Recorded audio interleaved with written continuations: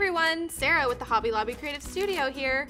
Stay tuned to find out why pillowcases aren't just for pillows anymore. We're cooking up a sweet project idea for you right after this.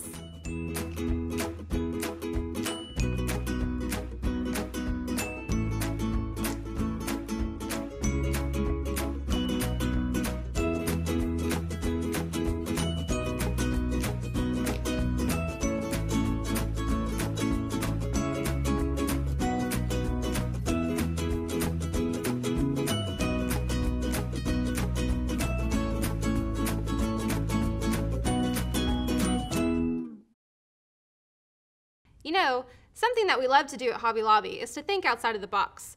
Or I guess in this case it would be outside of the pillow?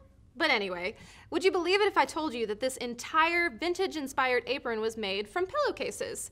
It's true, and all the supplies that you need are available on our supply list, and you can find all of your supplies at your local Hobby Lobby or on the website.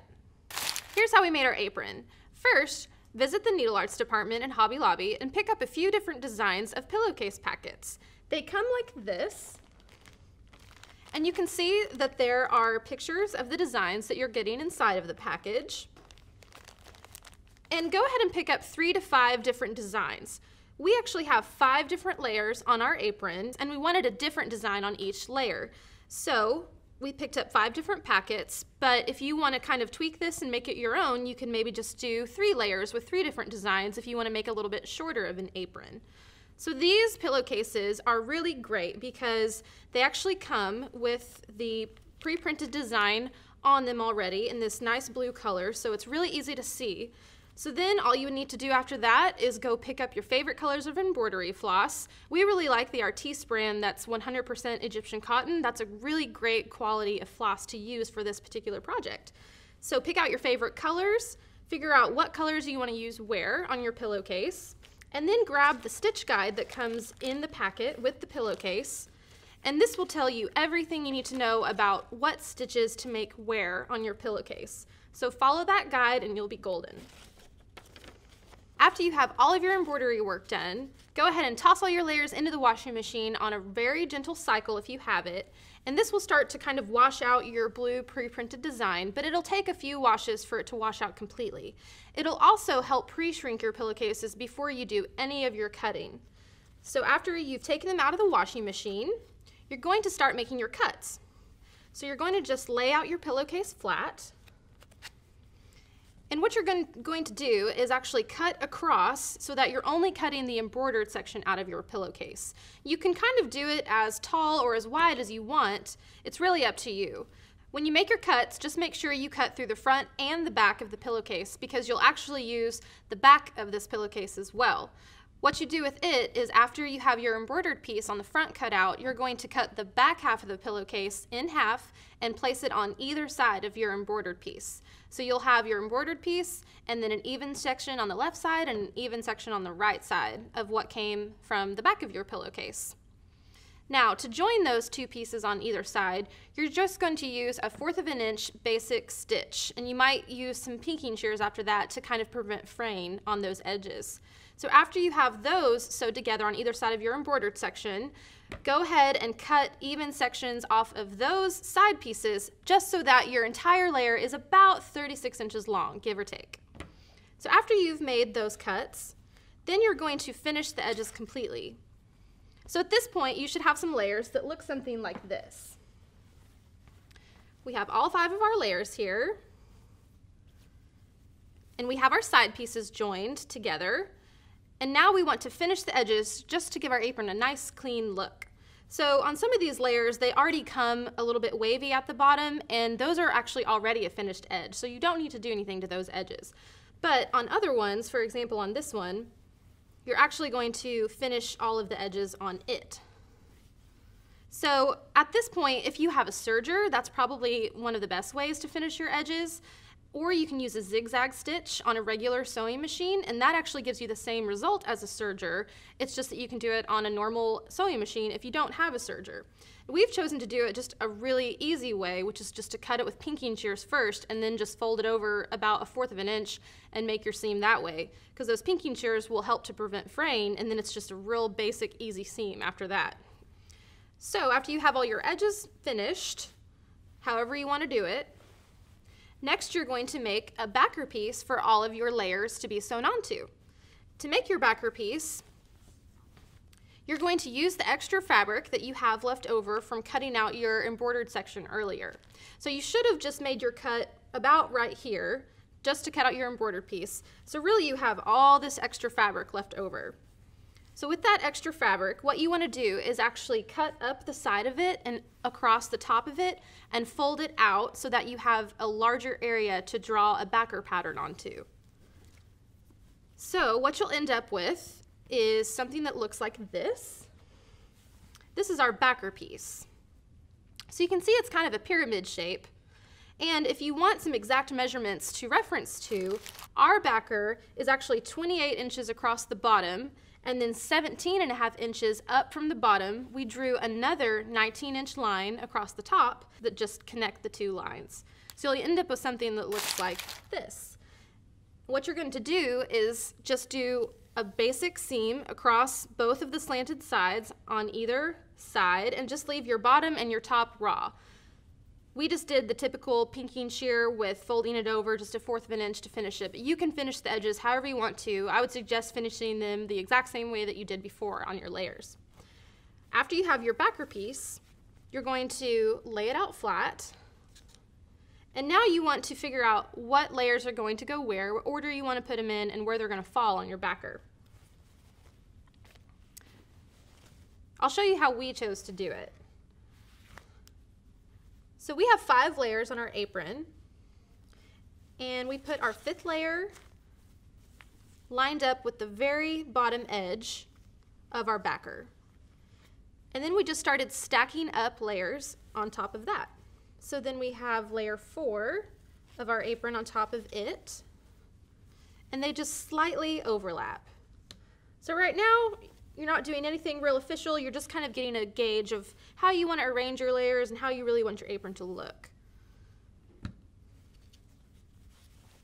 So just keep spacing them out until you get to the very top, and you want your very top edges to line up exactly. So once you place your top layer on, you might have to adjust all your other layers so that they're spaced out however you want to space them out. Okay, so at this point, what you want to do is maybe just put a little straight pin and kind of mark where you've placed that layer on your backer and use it as a reference, because we're going to finish prepping each of our layers a little bit now. You can see on our lovely apron here that we've actually added some really pretty trim to each layer. We have some nice iridescent trim here, and on this layer we have some lace with some rickrack and some other green trim.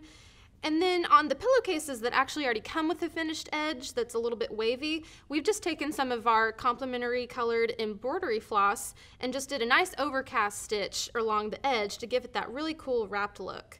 So just mosey on over to the fabric section and pick out some of your favorite trims, whatever tickles your fancy, to use on your own apron, and just make it your own and add the trim at that point. And then you're going to actually sew a couple of basting stitches on each of your layers. And we've chosen to do ours at 1/4 of an inch and 1/2 of an inch down from the edge. And then you're going to attach each layer right in between the two. So really you're just kind of using 2 basting stitches as a gauge to attach your layers to your apron. So now that you have all your prep work done, you have your basting stitches sewn on, and you've got your trim added, go ahead and place your layers back on your backer wherever you've marked it with a pin. And now you want to just gently tug on your basting stitches so that the width of that layer matches the width of the backer for that specific spot that the layer hits the backer. So tug on each layer on your basting stitches until your widths are nice and lined up. And after you finish attaching all your layers to your backer, you're going to end up with something that looks like this. So your apron should be looking a little bit like this so far. We don't have a waistband or anything added yet. We just have our layers and our trim and everything sewed on, and it's looking really good. It has that great overlapped look. It's really looking very cute. So you're actually almost done at this point. So now we want to work on the waistband and the ties. Next, you're going to make the waistband and the ties for your apron. The waistband and ties are actually 3 separate pieces that you're going to work on and put together. So go ahead and go to the fabric section, pick out some of your favorite fabric. We've just chosen to use this hot pink gingham fabric that's very cute, but just pick out whichever one you want for your own apron, and then start to make your cuts. So for each of your ties, you're going to cut 2 pieces that are each 30 inches long by 6 inches deep. And then for your waistband, you're going to have a piece that's 20 inches long by 4 inches deep. So let's work on our ties first. For each tie, you're going to just do that basic 1/4 of an inch seam on both of these long sides first, as well as the end. And you can just use whatever finishing method you used earlier. If you want to use your serger, if you want to do a double hem or do a zigzag stitch, you can do that at this point. It's really up to you. So we've also done on one end this nice point. So all you need to do that is just fold down one of your corners so that it meets the opposite edge, and it'll give you this great finished pointed look for your tie. At the opposite end, on your other shorter end, you're going to sew a basic basting stitch so that you can lightly gather that in so that it matches the same width as your waistband whenever you're ready to attach the tie to your waistband. So after you've finished doing both ties, we're going to work on the actual waistband. So with your 20 inch by 4 inch piece, you're going to actually lay it out flat. And next you're going to need some fusible interfacing. You can also pick this up in the fabric section. Cut out your interfacing so that it's the same size as the fabric for the waistband. And why we're even using interfacing is because it's a little bit stiffer than the actual fabric, and it's going to give your waistband a nice structured look. So when you place it on there, this interfacing is fusible so that when you apply a little bit of heat to it, it actually starts to stick to the fabric that it's on top of. So take an iron and just give this a nice press across your fabric so that it just starts to stick, and then you're going to fold your fabric long ways and start to press this middle area again. And just do this middle section because we still have to attach our ties to either side. So once we have a nice crease, now we can attach our ties. So again, on the end that our basting stitch is sewn onto, just lightly gather your fabric using that basting stitch, tugging on the bottom thread,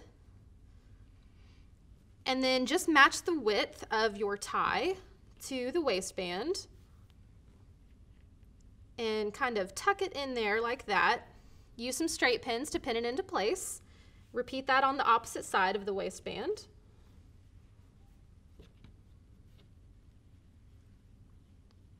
Tuck it in there, tug on your basting stitches so that everything is nice and even, pin it into place, and sew your ties to your waistband. So at that point, you should have a completed waistband and tie to attach to the top of your apron here. Voila! You've cooked up a beautiful looking apron out of some unexpected ingredients. To view more information about this project, visit our website at www.hobbylobby.com. Click on the Project Inspiration tab and look for the project sheet called Getting Stitchy. You'll be able to view some additional pictures and information about this project and check out some other inspirational projects as well while you're there. Well, thanks for stopping by, everybody. I had a great time showing you how to make this apron today. I can't wait to see what you come up with your own apron. Bye, everybody.